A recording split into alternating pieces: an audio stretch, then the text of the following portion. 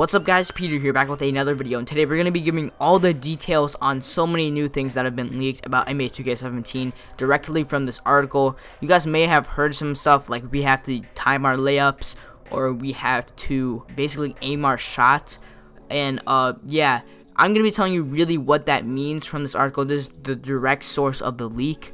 The person who wrote this article actually got to play NBA 2K17 hands-on, and he observed a lot of things. This is a very good article reporting a lot of different things. So if you could drop a like, that means so much. And if you are new to the channel, make sure you guys subscribe, but let's get right into it. So yeah, this article is really long, so I know you guys don't want to read it. I will be reading it. I'm just going to tell you what is important about it. So nothing really matters except for here. This is like almost halfway through the article already, and basically saying that they're trying to make the blocks more realistic, and that's what this is saying. So I guess they are. I hope they are, because there are times where you should be able to block a shot and you don't, or you shouldn't be able to block a shot and you do, specifically for like inside centers and stuff like that. That's why that's one of the reasons why inside centers aren't good this year. This is changed a lot. Basically, you can steal a lot of passes now, and I know in NBA 2K16, I don't know, because the servers are like not good, and there's always that huge delay or very inconsistent delay, which really makes it hard because you have to get the timing perfectly. In my career, it's super easy to steal passes, but basically they're gonna make it easier to steal. So this is probably good for Park, because I doubt they're gonna get rid of that latency, and that's something they really have to do. But in the meantime, yeah, I think if you increase the chances, that'll just make it a little bit better. So maybe make that like timing gap a little bit bigger or something like that. Maybe like the higher your defense goes, the more probability you'll have of stealing it. So that's also a good thing that's in here. Oh, okay, so if you guys have not seen my video from earlier today, it was addressing that 2K actually is taking out size ups. Now here is like, it was confirmed in that screenshot, it was a leak. So basically this is saying that they totally redid them, and they did. They're not even called size ups anymore. So right here was talking about speed boosting. Yeah, if you like went into the size up and broke out of it in an early stage, you would speed boost or you would do something, and that is definitely true. So basically you're gonna be able to recreate those, but it's gonna be a lot different with like whatever one-to-one responsiveness. Now I hope the responsiveness is better, because of course 2K is mad delayed, everybody knows that. But yeah, they're redoing the size ups. Everything is totally different. If you want to know more about that, check out my earlier video.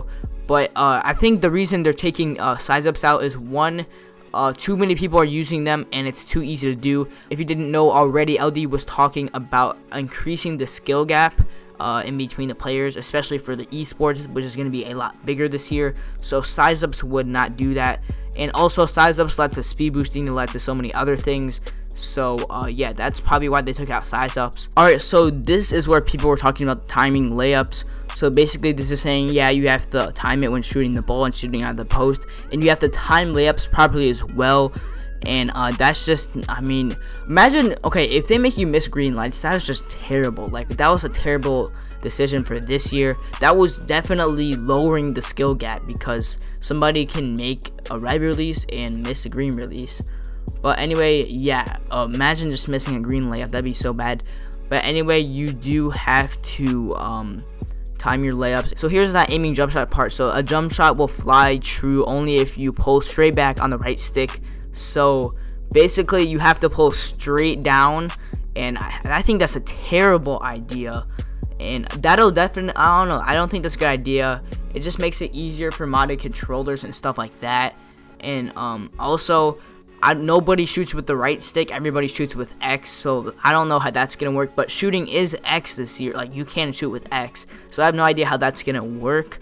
And it was in the league controls, so I'm definitely not going to be shooting with right stick. Like, that's terrible. Like, come on now. Here's where it's talking about basically on offense being able to control more how contact layups work, and basically you'll be able to control this with the left stick. Hopefully this is actually true, because there are so many contact layup animations in this game that either always go in or never go in, even if you have no inside or like completely have inside maxed. That's why a lot of people don't max their inside, or a lot of people who did not max their inside towards maybe patch 4 when they started making 6-7s again. So Just think about that. And also, this is talking about revamping the fatigue system.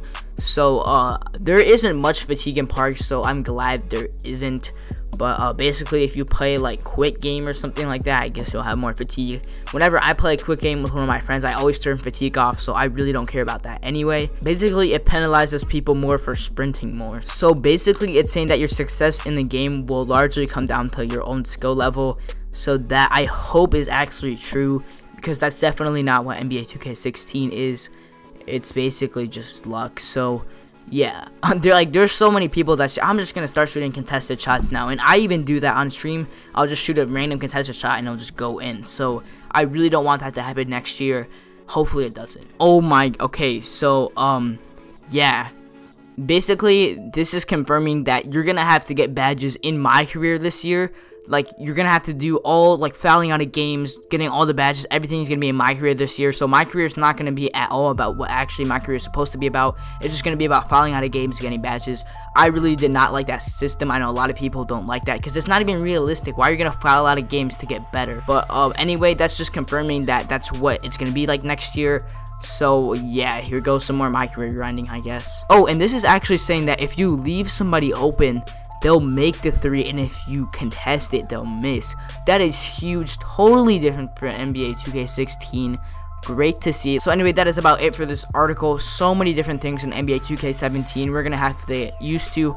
I'm really, okay, if this aim shooting, like, how is aim shooting gonna do with X? I'm definitely not aiming, I'm not aim shooting with moving the right stick. Like, that's terrible. Time layups, no, I don't really do layups anyway, so it's whatever. Whenever I do a layup, it's just because I didn't do a dunk. So yeah, what do you guys think? I'm not happy about the aiming shots at all. Other things, of course, they're gonna be different, and it's saying that it's gonna be more realistic and a bigger skill gap, but I think it's the wrong way to do that, in my opinion, by like having to aim shots or whatever. Obviously, you have to give this game a chance. Anyway, thank you guys for watching.